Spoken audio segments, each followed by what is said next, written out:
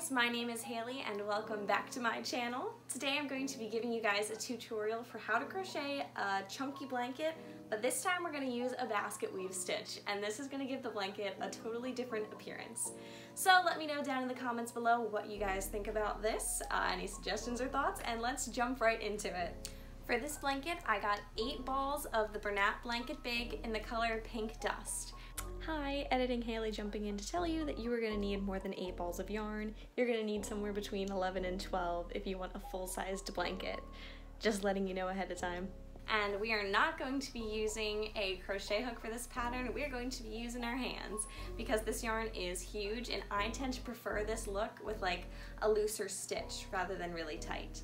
But you could always change it up and use a crochet hook that is 25 millimeters, as is the recommended for this. So to begin, we are going to do a slip stitch as you usually would for these kinds of projects. So once you've made the slip stitch, make sure that it is wide enough for 2 of your fingers to go through. If you've watched my other tutorial on how to crochet a chunky blanket to make it a dupe for Bernat Blanket, I'm going to link that in the description box below as well. But this is very similar to that in terms of crocheting with our hands. We are going to chain 23 now. So between my 2 fingers, I'm going to wrap the piece of yarn and pull it through. I'm going to wrap it around and then clamp my fingers down and pull it through. And I'm going to do that 23 times. Okay, so now that we have done all 23 of our chains, you're going to yarn over and we are going to go into the 3rd chain from where we're at. So it's going to be 1, 2, 3. So yarn over and we're going to go into that stitch there. And now we're going to do a regular double crochet as you would. So it's going to look like that. And then you're going to continue double crocheting all the way across your chain. This part is very similar to what we did in the regular chunky blanket tutorial.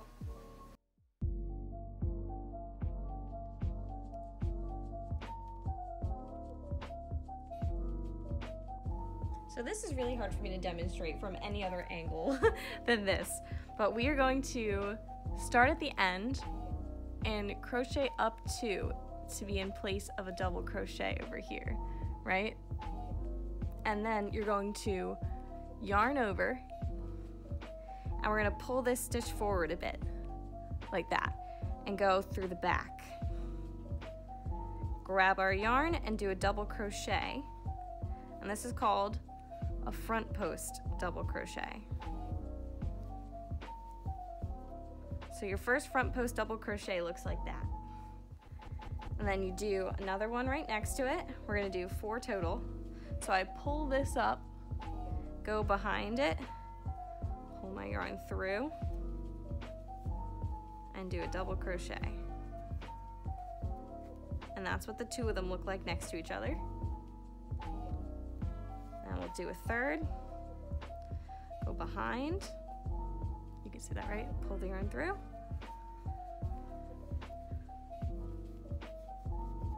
And we'll do 1 more. So you have 4 total of front post double crochets right here.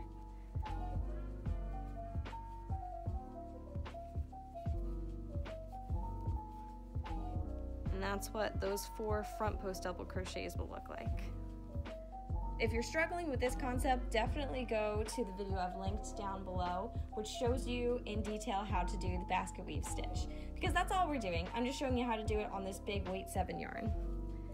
So next, we are going to do a back post stitch, which is similar, but instead of bringing our stitches to the front, we're bringing them to the back. You're going to go into the stitch from behind, and then go across, and pull. You're pulling this yarn kind of across the front like that to do our double crochet so that our stitch is going to get pushed to the back instead of the front.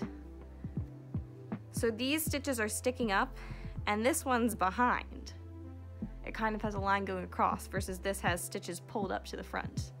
You're going to do that again. We're going to yarn over, go in through the back, go across the front of the stitch and pull our yarn through so that it's gone across the front of the stitch, and do our regular double crochet. So you can see these are our front post double crochets, these are the back post double crochets. We're going to do that again. Yarn over, go into the back, across the front of the stitch, back again, pull this yarn, and do our double crochet. So that's what 3 looks like. Then we're going to do one more. Yarn over, go to the back of the stitch, pop up through the front, pull that yarn across the front of the yarn, and do our double crochet again. So we've got 4 front post crochets, 4 back post crochets, and we're going to continue that pattern. We're going to do another 4 in the front, another 4 in the back. So remember, this we're going from the front through the back of the stitch, like we did originally.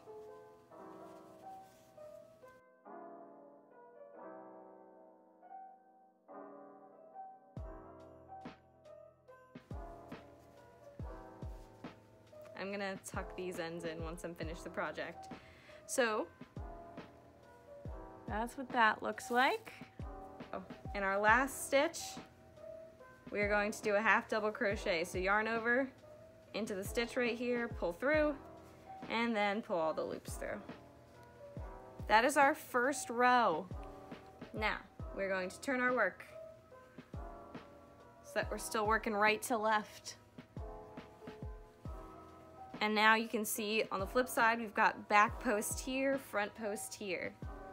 So we're going to chain up 2.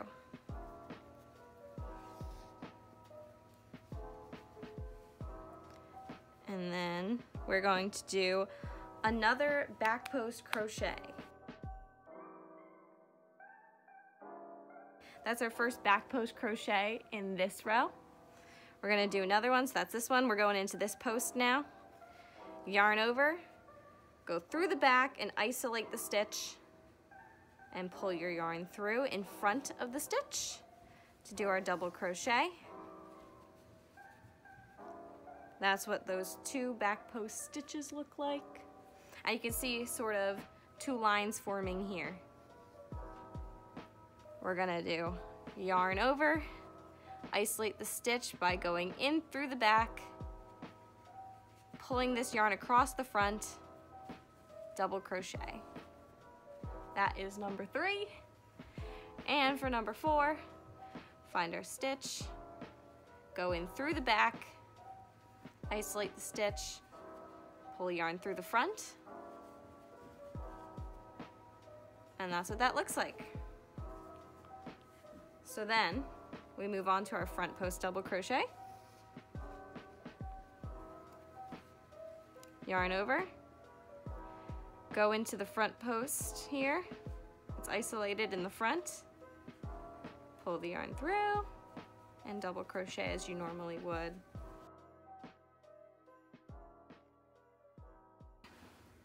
And now you can see it kind of shaping up here.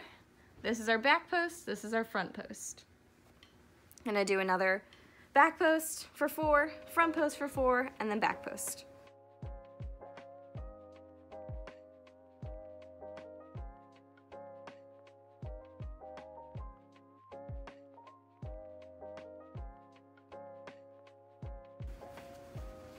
Alrighty, so that is all 4 back post stitches. We're going to finish with a half double crochet on this end. And that is basically the whole pattern. We are just going to repeat this process over and over again. For row 3, we're going to do a chain up 2 for our first double crochet over here. And then we are going to do the opposite all the way across. These are front post double crochets, so we're going to do back post.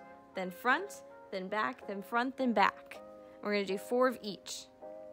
So in these front post double crochets, I'm going to yarn over, and I'm going to go in through the back, pull my yarn through and across, and double crochet to make it a back post crochet here.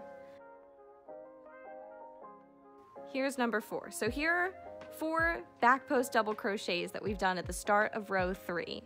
Then when we move on to these 4 back post double crochets from row 2, now we're going to go in and do front post double crochets. So pull this stitch up and we're going in from the front.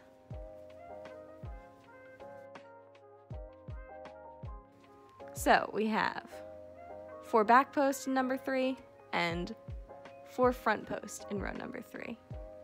Now we go back to back post crochets. And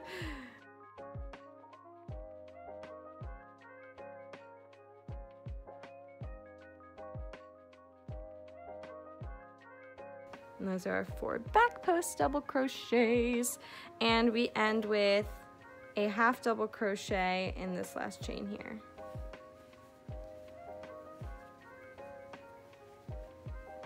Oh, hope you could see that. But it's the same thing as last round. So that's what our row 3 looks like. And then for row 4, it's sticking with what we did before. So these are going to continue to be front post crochets. These are going to continue to be back post crochets. So for every 2 rows, you go the same and then you flip them. And that's going to create our basket weave effect.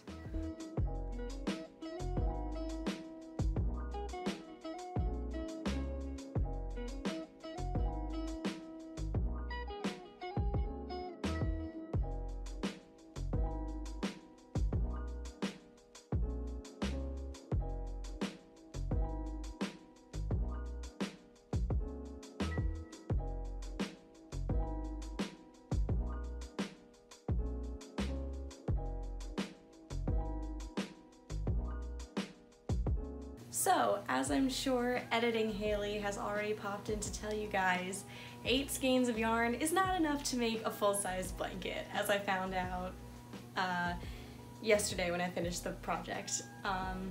This made a blanket that was about 4 feet across and 3.5 feet tall, and I bought 8 skeins of yarn. So if you wanted to do a full-size blanket, I'd recommend maybe 11 to 12 balls of yarn. But I will say that because the pattern like condenses the yarn so much, this makes a great like weighted blanket.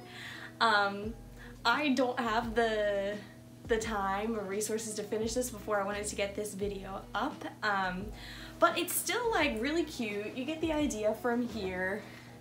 It's like a little mini blanket right now. So basically what you would do is continue the pattern. It's just the same thing that I showed you guys repeated over and over again. Either way, I'm still happy with the way that it turned out. Let me know what you guys think in the comments down below. What would you like to see from me as well? If you like this video, give it a like, subscribe, turn on the post notification bell to find out every time that I post. Make sure to follow all my social media. My Instagram, my TikTok, and my Etsy will be linked in the description box below. And I will see you guys next Sunday at 12. Bye!